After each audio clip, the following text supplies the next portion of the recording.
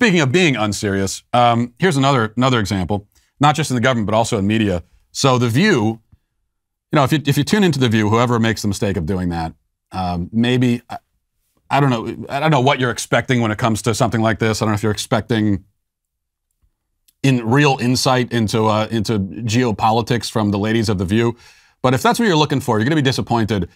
Here is Joy Behar. What's her main concern? What does she worry might happen if this conflict spreads and becomes a world war? Yeah, there's global warming, but as far as she's concerned, there's a consequence even more dire than that. Listen.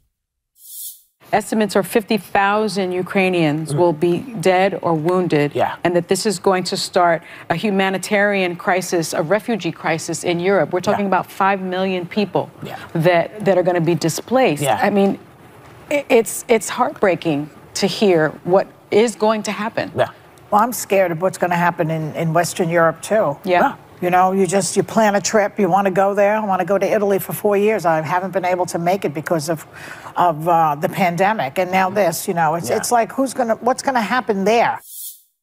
And now this. First, there was a pandemic and 5 million people died, and it stopped me from taking my Italy vacation that I've wanted to take. It's been my dream. And now we have war.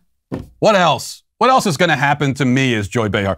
So I think some very compelling arguments have been presented to Putin, and hopefully he's paying attention because, listen, you got to stop this, because if you don't, it's going to kill more polar bears from global warming.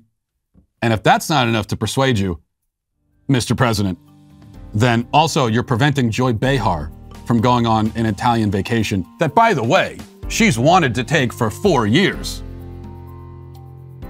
We'll have to see. We'll have to see if that does the trick. Well, I hope you enjoyed that clip from the Matt Walsh Show. If you did, go ahead and hit that subscribe button right down there so you can stay up to date on all of our future content.